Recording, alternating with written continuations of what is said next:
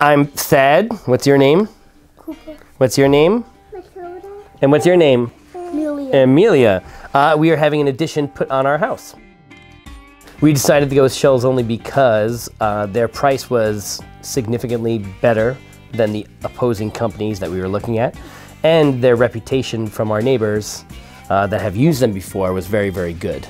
We did a little bit of research online and seemed to be a lot of positive comments about how professional Shells Only is, and that's where we decided to go. At this point in our project, we're 3 days into the construction. We've had only positive experiences with Shells Only, so yes, we would recommend them.